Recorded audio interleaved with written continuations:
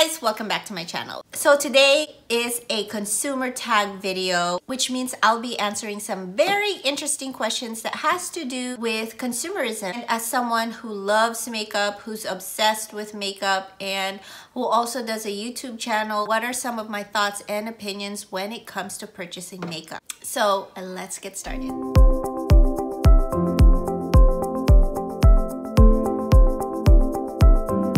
So I saw this really interesting tag, consumer tag on YouTube that was going around, and I thought that I would get in on that tag and just talk about what it's like as a consumer. And really that's where I'm at, being a YouTuber, or you could say an influencer. I don't know if I'm influencing anyone yet at the moment. Getting ready to go to church here in a bit, and I want to put on my makeup while I answer some of the consumer tag questions. Question 1. How much do you spend on makeup per month or year? All I can say is I am a VIB member under Sephora, and that means a VIB has to spend more than $350 a year on makeup purchases. And then I'm also a platinum member on Ulta, which means you have to spend at least $500 a year on purchases. I would say on minimum I spend about $800 a year on makeup, but that's not including like subscription box purchases, which I only have 2 subscription box, my Face Story one and BoxyCharm. That doesn't include my drugstore purchases.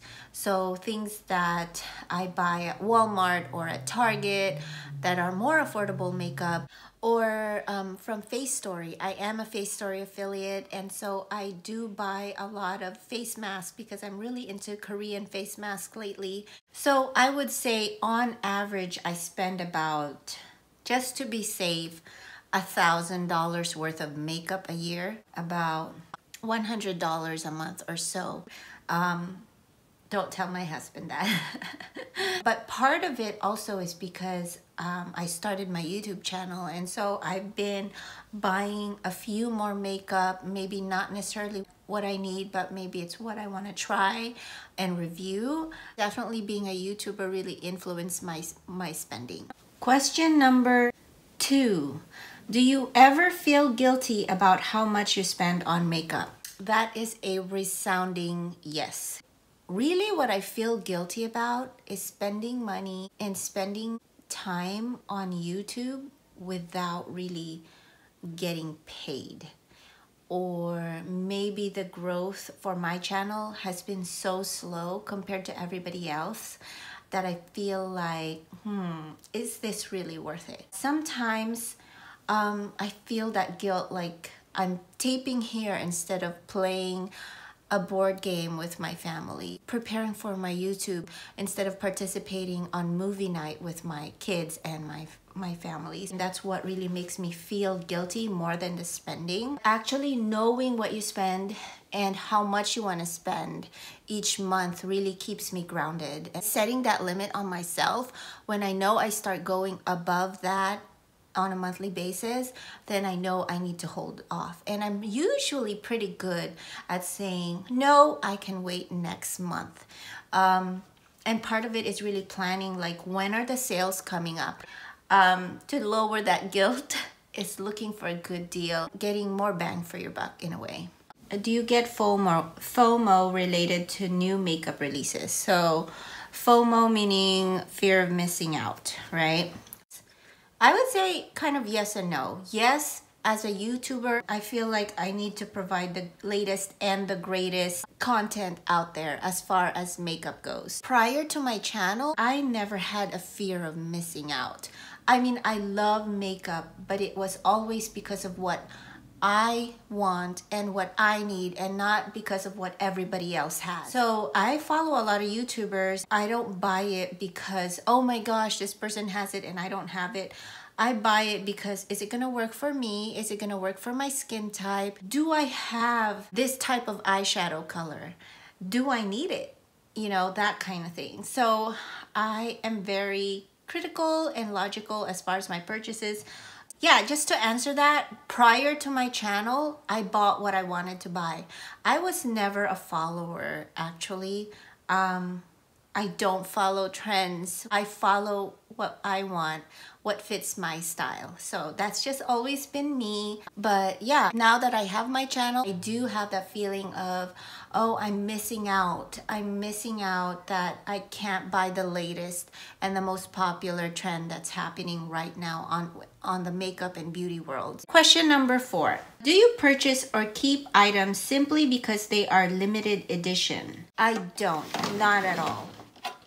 I would say I'm not into limited edition products because sometimes they're just not my style. I like the original packaging better, if that makes sense. Sometimes they come out with great limited edition products. Usually my criteria is it unique? Is it my style? And do I need it? So if it meets all of those criteria, yes, I'll purchase them. If not, then no, I pass. Question number 5. Would you be willing to pay more money for a sold out product online? The answer is a big fat no. When I miss out on something, I like to believe in kind of destiny sometimes. Does that make sense? If I wanted it so bad and it sold out and I didn't get it, then it was meant to be. And I always say to myself, like, if I miss out on a makeup, there's always something better that comes along. Brands nowadays are so creative and they're coming out with so much makeup that I feel like there's always going to be something better. In my situation where I work very part-time, I have 2 kids, pretty much a one-income family, I really cannot afford to be paying more for products, for makeup products that are not a necessity, you know. And even if it was a necessity, I would find the next best alternative to that rather than paying more for products. So that's just me.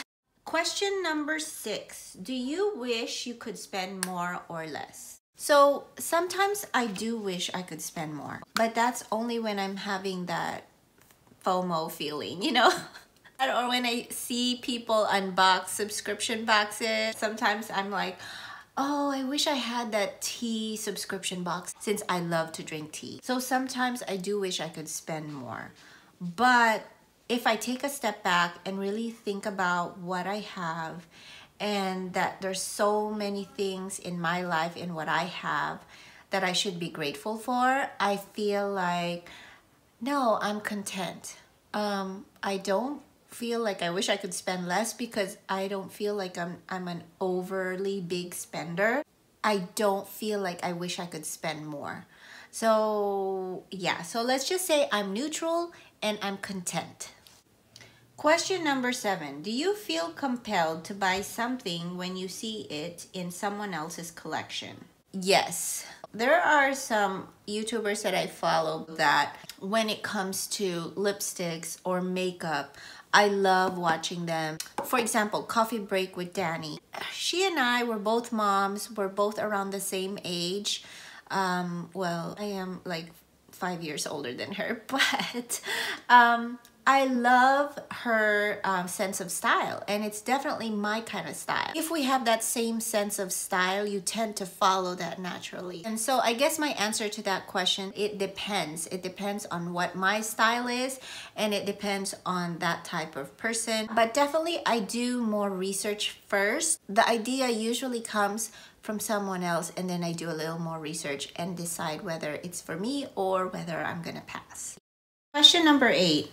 Do you buy more during the holidays? I would say definitely yes. There are a lot of sales during the holidays, and definitely during the holidays, it's the time of giving, it's the time of giveaways, and not just Christmas, right? 4th of July sale, Ulta's 21 Days of Beauty sale, the spring sale, the summer sale, Mother's Day. There's always something out there. And so yeah, I tend to spend more during the holidays. Question number 9. Have you ever hidden makeup purchase from family and friends? Wow.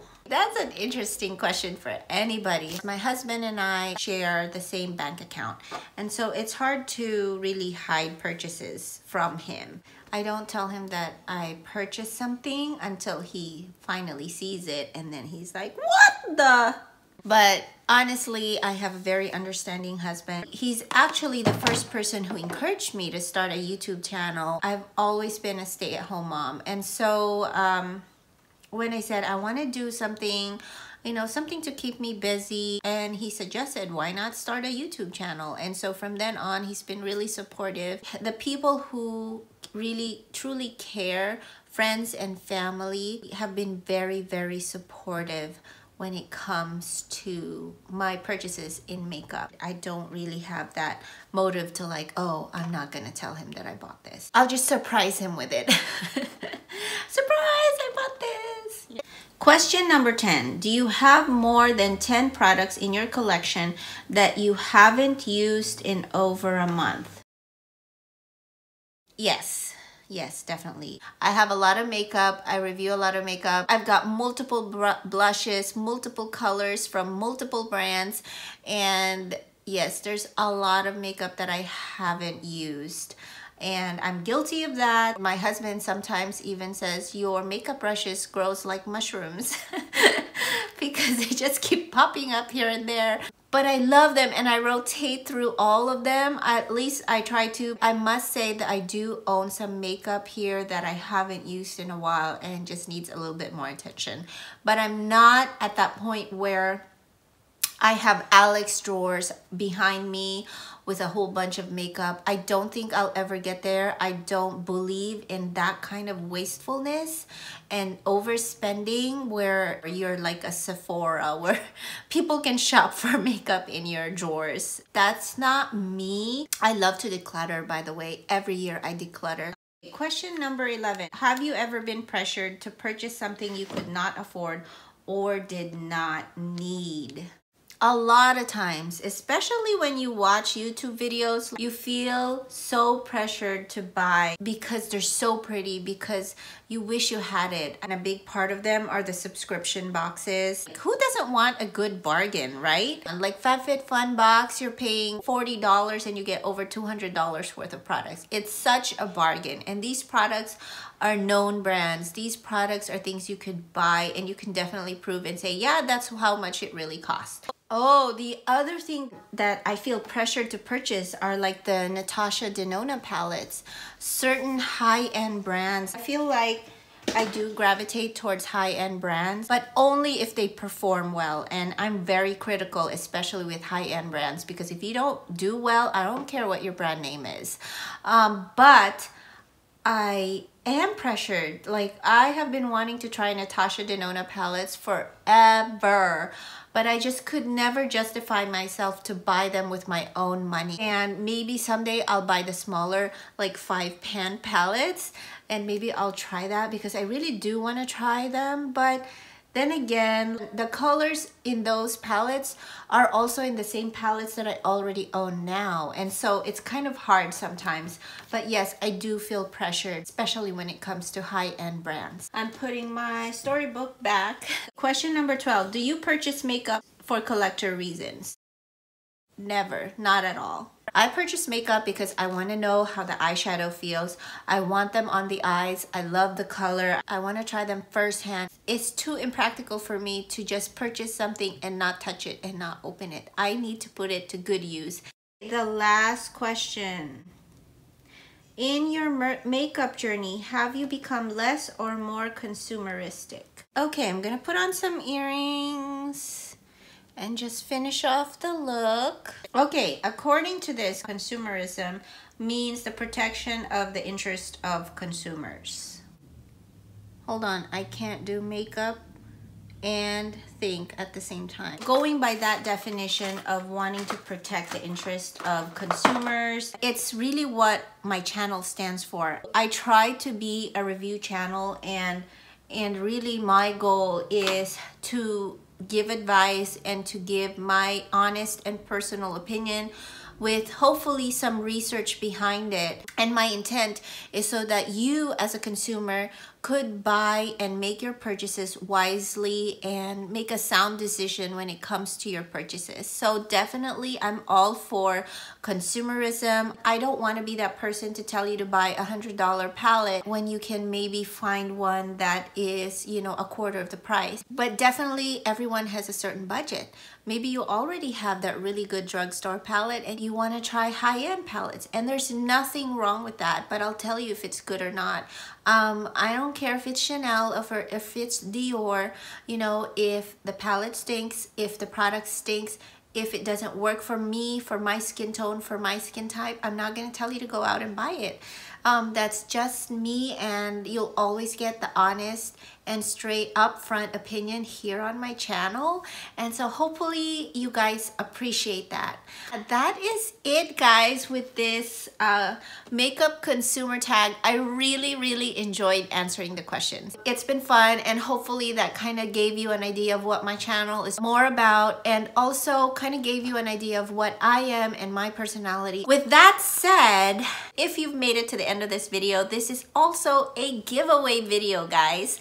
So in this video, I am tagging Sherry Burnett, Kate White, and Leslie Arana. They all have YouTube channels, and I'm tagging you girls, you beautiful ladies, to actually do this consumer tag. Us 4 ladies have also agreed on doing a giveaway. Please head on to their channel to watch their consumer tag video and also sign up to win their own giveaway. So in my giveaway, I'm gonna be putting a picture of what you could win. It's a small mini giveaway, but I hope you guys will really appreciate it. All of the rules in order to enter in this giveaway are gonna be in the description box below. Definitely you must be subscribed to my channel. If you don't win in my giveaway, there's always another chance to win in Sherry, Kate's, or Leslie's giveaway. So go hop onto their channel, show them some love, subscribe to them if you'd like. I'm sure you'll enjoy watching their videos. If you want to enter in the giveaway, please write a comment below and say enter me, and be sure to subscribe to my channel.